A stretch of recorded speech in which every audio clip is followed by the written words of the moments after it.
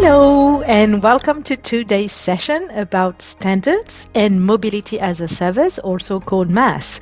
Today, we will look into what exists in regards to MaaS and standards, and also how you can adapt what exists to your needs. But before we start, bonjour. Hola, I'm Tuto, the Director of Partnership and Events at Mobility Data. I'm currently located in Paris, France, with a background in industrial engineering and project management. I do believe that we are here to leverage technology to support our community inclusion and not the other way around.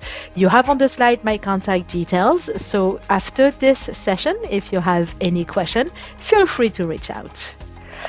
Today, what we will be looking at, standardize, why and how, but we will also discover together some of the most used standards and specifications that exist today.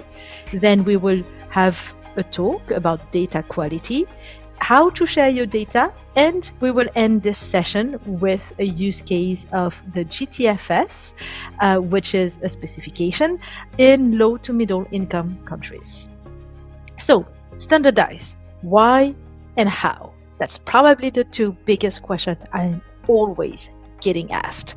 Why standardize? What's in it for me or here for you, people who are listening? Well, first, whenever you standardize, regardless of the industry, it facilitates data exchange and sharing, very much as today I'm delivering these information to you in English because we have agreed that it's easier for you to follow. Then, whenever there is a standard, it helps reduce the cost of development and scaling up. You can use the same system in a lot of different parts of the world, but you can also develop your own business based on that to reach new markets, so the international market. And also it helps you focus on doing your own solution, finding your own innovation to meet multiple and different needs without having to scratch your head every time you want to reach a new market. Then, last but not least, a standard will always come with a community. So a lot of people who are using it in one capacity or the other, and you can lean on them for their expertise. You can go to them and ask them questions when you have problems to be solved. And also you can go through the different best practices that they have. Now, how to standardize? That is a list of steps that you can use for things that are way bigger than mobility services. First, define your use case. That's the one key step for any person working in the technology world or developing a product. What are the problems that you are trying to solve? Then, based on this definition, start exploring what exists, the different standards, the different specifications, the different solutions. Read a little bit about them. And then based on that, choose the one that is the most suitable to your problem, to your use case. It can be more than one standard or specification depending on the complexity level of your use case. Then, once your choice is made, go deeper in their documentation. They will have a lot of definitions, a lot of new concepts that you'll have to get around and to get a better understanding of. And I'm pretty sure that by then you will have questions. So reach out to their community to answer those questions. And when you feel comfortable enough, start using the chosen standards and specification, and maybe we'll take back to reaching out to the community for further details on implementation. That is okay. That's a positive feedback loop. Now that we have discussed a little bit why it is so important to standardize the information we share, let's have a little talk about the different standards that are out there, the most used for mobility services. So first, this is a survey made by the French Fabrique des Mobilités earlier this year, where they went through a the most global lens as possible for mobility services, and we're trying to identify what are the existing specifications and standards that exist. They come up with this list, and you can see there are a lot of choices, and all of them are very specific to define use cases. That would be the text in white on blue or purple boxes. As you can see, some are the description of the transport services, and some go even further for ticketing or electronic payment. Today, and because that's probably one of my forte, we will focus on the description of transport information. Why? Because it's when you describe a service, then you can start thinking of the other use cases, how these services are being used, how you can do booking and payment, and how you can do all the different levels of MaaS integration. First, the one and only reference data model that is a standard, trans model. What it is, it's an abstract model of common public transport concept and data structure. What it means is it's as if you had a gigantic, very comprehensive dictionary with all the concepts that you need to know when you're talking about transportation. The steward is the European standardization body, CEN, and it's dedicated for public transportation, including also on-demand and flexible services and shared mobility, carpooling, bike sharing, scooter sharing, free floating or not, and also taxis. What you must remember on trans model is this is the only reference model. It's comprehensive, so it is sound for future evolution of mobility services, and it is used by all of us as a reference. It's a little bit like, as I said before, the best dictionary you have out there. Based on trans model, a global ecosystem of standards have been created, and you can see how this model is a reference because it's robust. It gave birth to several standards, including NETEX and SIRI, that I will be the one describing today. But you can explore all the others later on at your own pace. So, and before we dive into NETEX and SIRI, this is the content of trans model. As I said, it has everything you need. And what you will see is in each part of the content of trans model, you have the data format that it gave birth to. So here, NETEX and SIRI. NETEX, what is it? It's the European norm for static information.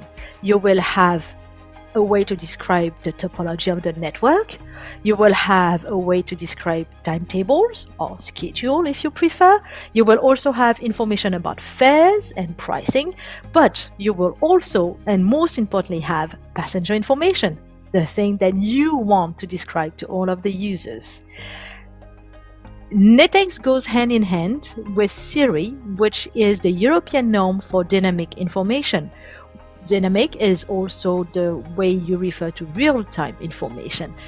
With SIRI, you can provide real-time departure from stop, very useful, to provide the next one, which will be real-time progress information. Where is the bus on the map? I think we all got used to that view now. It will also help with SIRI to manage the movement of buses between different areas. It also manages the synchronization of guaranteed connection. If the train is late, does the bus wait for me or not? For example, in Switzerland, you would have that system in suburban areas. SIRI also allowed to exchange plan and real-time timetable updates. So, for example, if the metro departed late from the previous stop, what is the impact on the upcoming timetable? So will every single stop be hit with a minute of it being late, or will in between two stops go faster, and so on? You can also distribute status messages with SIRI. So for example, if there is a suspension of service, and you can also do performance information based on the comparison of what was planned and what was executed. Another type of ecosystem the GXFS ecosystem. That is this one dedicated to passenger information, so trip planning. So if you remember what was included in Transmodal, the GXFS ecosystem is a smaller part of it. It's slightly different because it came from the industry. So all the different trip planning application, the mobility operators, the third parties, the data producers came together and thought of a format that would be dedicated to trip planning. And they drafted specification, they started using it. They also drafted a governance by them, so by the entire open source community behind the ecosystem.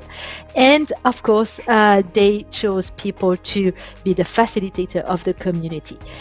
This entire ecosystem gave birth to two specifications, the General Transit Feed Specification, also called GTFS, and the General Bike Share Feed Specification, also called GBFS. Let's look into GTFS.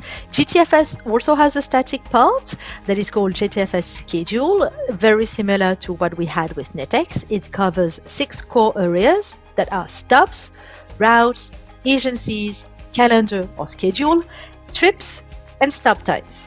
GTFS schedule throughout the years has been extended and is still being extended to represent more passenger information. So now you can represent the different shape of the route, continuous stop, which means that a bus can be flagged anywhere in its route and it will stop and pick up or drop passengers, transfers between different modes, for example.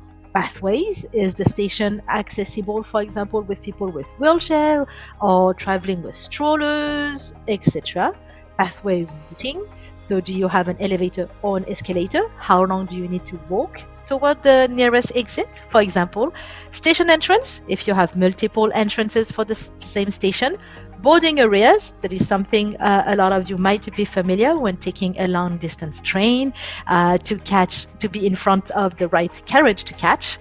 Translation, useful for any country that has several national languages or welcome a lot of different tourists. Stop text to speech, that you start seeing and hearing more and more on buses when there is a very nice voice reading for you the name of the stop. And vehicle description, for example, if you can take the bike or not with you on the train. GTFS schedule goes hand in hand with GTFS real time.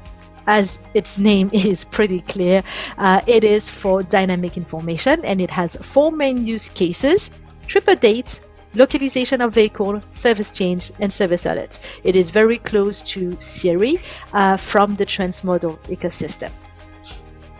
Now, for shared mobility, you have GBFS that has 6 core areas: the description of the system, the station, they can be virtual or physical, the different vehicles, a scooter, a bike, travel rules, pricing, and alert on the system. GBFS covers 4 types of modes: bikes, scooters, moped, and car sharing. And of course, regardless if they are human propels, fuel propels, or electric. Now that you have been given an overview of data standards and specification, you will be able to pick one or several that will fit your need. But standardizing data is not enough. You also need to make sure that the data is of high quality. Why? First, it facilitates your work on a daily basis, because if the data is consistent and of high quality, it also means that you can share the load with some of your colleagues, some suppliers, third-party entities. It also reduces the cost of data production. For example, in the very specific use case of a shared mobility operator who is working with a trip planning application for integration, the fact that the data is of high quality from the get-go will prevent a lot of emails back and forth about, oh, what did you mean by this and that, and is this in minute or in second, is that the right color, and so on. So all of that it makes you reduce the cost of data production. It also reduces the cost of customer support. For example, if you make sure that the bus line is encoded in the right color, or that the bus stop has the right name in the data you represent, then the user is slightly less confused when it comes to taking the right bus to go exactly where they need to go. And it reduces the cost of performance control, because then you can actually compare apple to apple, orange to orange. Data quality overall also improve user experience.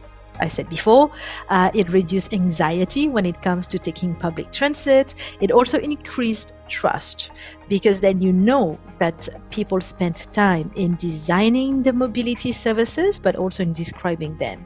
It improved your operation choices, in the sense that with data that is of high quality, you make better decisions that are based on things that can be verified and double checked.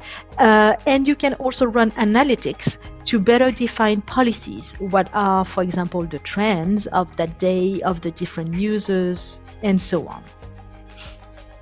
How now to improve data quality?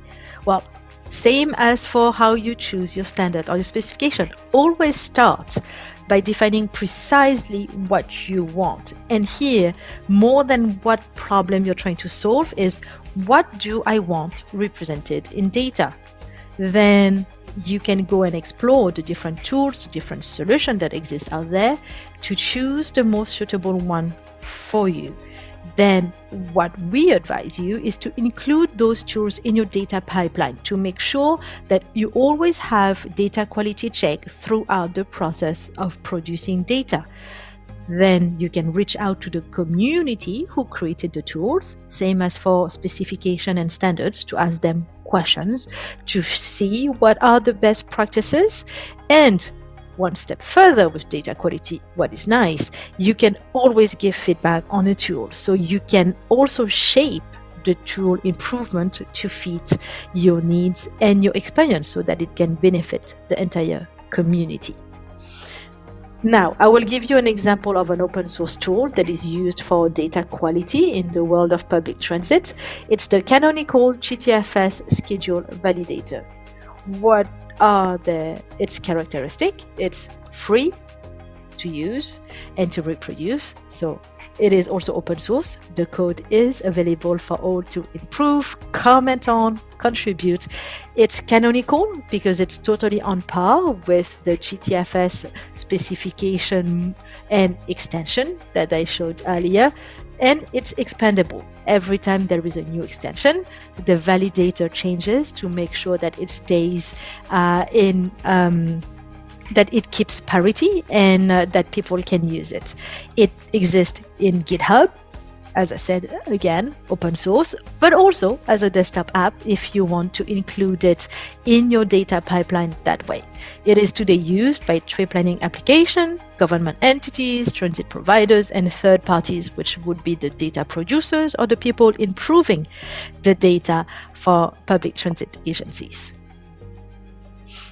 What is the GTFS schedule validator checking? It's checking if there is any feed information missing, so admin information, for example, who to call to make a booking.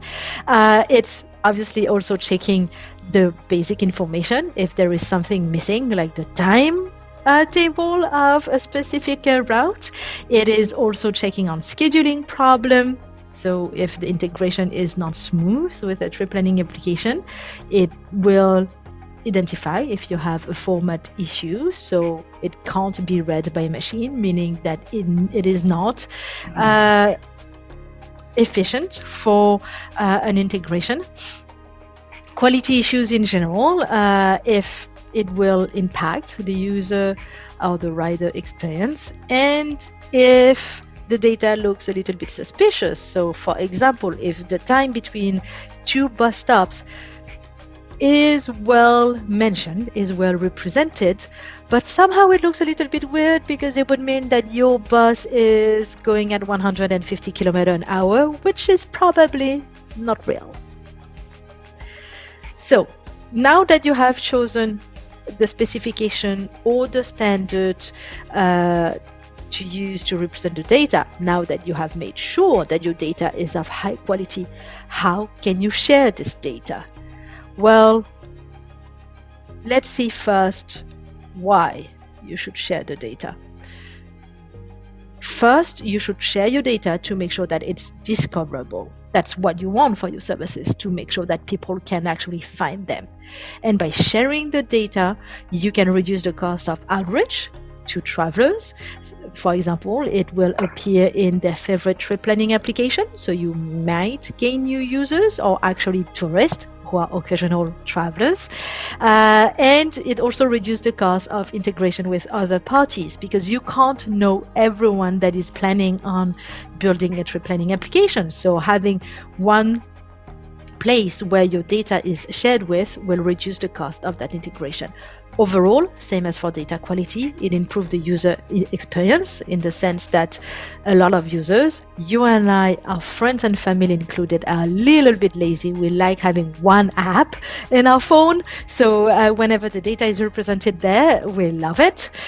It also improves your global position in the ecosystem. It really proves that you care about sharing your data, sharing your services.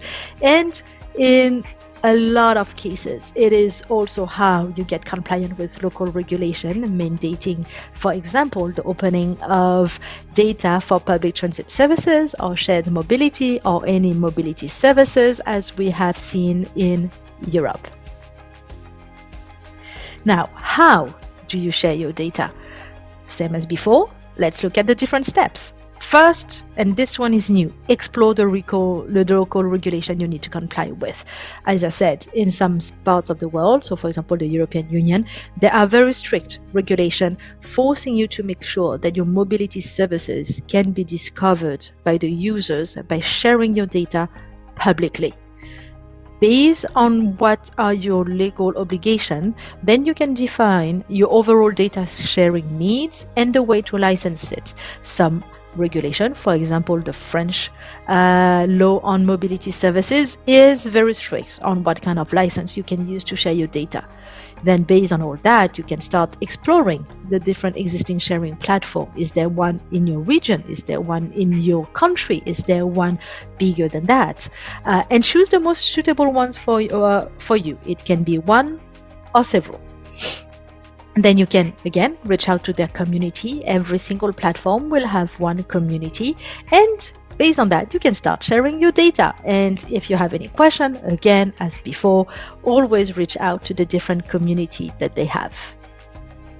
This is an example of an open community database. It is the mobility database. It is collaborative. There are over 60 countries represented. It's consumed by 10 trip planning app, meaning that they will regularly check the database to make sure that all of the data exists and is represented in their solution. And it contains over 1,800 data sets. It represents data in GTFS schedule and GTFS real time, and that database exists in GitHub, but also as a CSV to download, so it can be easily parsed by a machine. Today, the different data sets are all on this map, so you see it's getting wider in coverage. Now, let's look a little bit into the very specific use case of low to middle income countries and their usage of one of the specifications that exists out there for public transit, which is GTFS. And for that, I would like to show you some slides about a project that is very dear to my heart and that is supporting the African continent in its digital transformation of mobility services. It is the network DT4A, also called Digital Transport for Africa, and it regroups a very large and diverse network of organizations, for-profit and non-profit, who are committed to building digital commons and to applying the digital principles of development to the goals of sustainable urban mobility and access. What they have all done coming together is pledge to advance safe, affordable, accessible, and sustainable urban transport system for all, adapted to the unique transportation landscape of urban Africa. They also have pledged to actively support user-centered design, collaboration, open standards, open data, open source, and open innovation, while making sure that privacy and security levels are at the highest standard possible. This is also very important. And finally, they have pledged to follow the definition in the Open Data Handbook, where open data is defined as a data that can be freely used, reused, and redistributed by anyone. So what does this project do? Well, first, they started by mapping transit network on the African continent using the format GTFS. So you can see on the left a map of the different transit networks that have been mapped so far. But they go even beyond that. They go beyond mapping in providing tech, application and tool development services. They also do capacity building, making sure that people on the ground are given the right knowledge to keep on maintaining the data, because once you map, it's not enough. You need to make sure, as I said before, it's of high quality, it's accurate, and it can be searched. And they also support research and analysis to make sure that they can come up with better policy making, as I referred to previously, talking about quality, and especially like, for example, are my transit stops accessible for all? How long does it take for people to walk to them, and so on. That is the end of my presentation. I know there were a lot of information in less than 30 minutes since it's the format that we were given. So you will see in the next 2 slides that will be shared with you links to go further about standards and specifications that were briefly presented, but also about data quality and how to share, which is referred to also as the data ecosystem.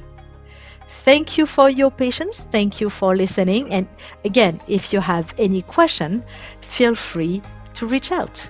Thank you.